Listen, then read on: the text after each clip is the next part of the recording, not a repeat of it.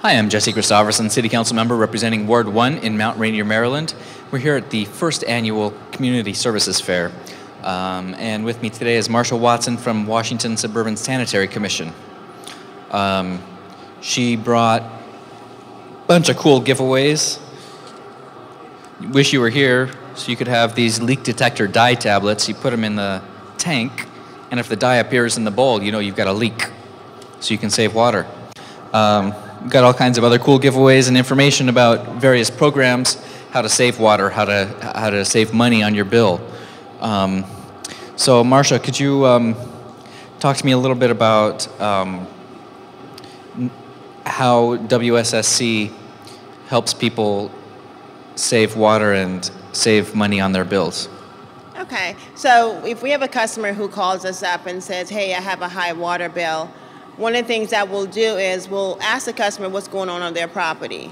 So a lot of times, especially in the summer months, you may have your pipes may be dripping at home, or you may have a toilet that's running at the property that you may not be aware of. So one of the things that we do is we have these wonderful dye packs, and we tell customers you don't have to use a dye pack. You can use soda, Kool-Aid, anything that's of dark color. Pour it inside the tank, and once you pour it into the tank, wait about half an hour. And if it comes through the bowl, then you know you have a leak. We ask customers to check their hose bibs outside just to make sure that it's turned off completely. If they have any drips at the property, to make sure that they get those drips fixed. They could get water-saving nozzles for their shower heads and for their taps at home. That reduce the water that they're losing, just to make sure everything is taken care of. As with anything with your home, things do break down, so you want to make sure you're doing annual maintenance on it to make sure that the water, you're not losing it all the time. The other thing that we do is for seniors or for customers that may be struggling with their bills, we do have a Bay Restoration Fee Exemption Program. So for customers who feel that they may qualify, there's an application on our website, which is at wsscwater.com. They can fill that application out and send it into our office, and we'll take a look at it to see if they qualify for any of those programs. We always tell customers one of the things that we have is the 3 Ps, paper, poo, and pee. We don't want you to put anything else inside the system, so don't flush anything else at the property. And a major thing for us, especially during the holidays, we're always cooking. We want customers to can the grease, so instead of pouring the grease down your sink, we want you to take the grease when you're finished, put it into a can, freeze it, and throw it away in the trash. Why? That way, it's not getting into the environment, it's not getting into waterways, and we have a healthier, happier community for our birds and our people. What are the most common water-related problems that you see people having in their homes? Toilet leaks. Toilet leaks where customers don't know the toilet is leaking is one of the biggest problems, because what's going on with toilets is you can lose up to 1,000 gallons a day from a toilet leak. Toilet leaks are not always noticeable because you're not staying in the bathroom all the time.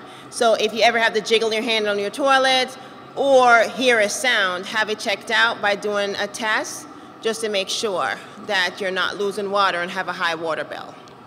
Okay, and again, you can do that using Kool-Aid or using these dye tablets that you can get from WSSC, I assume, in other locations and events. Thank you very much for coming and educating people about how to save money, how to save water, and about this program for exemption from the Bay Restoration Fee for people who qualify. And what do you need to do to qualify for that? What are the requirements? The requirements for that program is there's an income requirement, so you would have to go through the application. A customer has to either get Social Security, has food stamps, some type of energy assistance program. Those are one of the things that we look at. They need to be able to have an income requirement. And once that information is submitted to our office, they'll be able to approve or not approve. We now also have a great source for customers who feel like if they're calling in and maybe the lines are busy, there's a WSSC app that they could use, and the app is able to give them more information in the community at a faster pace than calling into our office. Great. And how much is the bay restoration fee?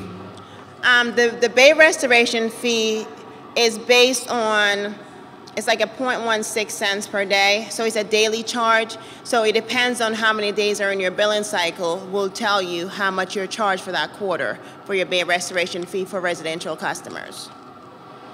Thank you very much. Is there anything you'd like to add today? No, we were just happy that we were able to come out here in the community and be a part of this event. Great. Thank you very much for coming.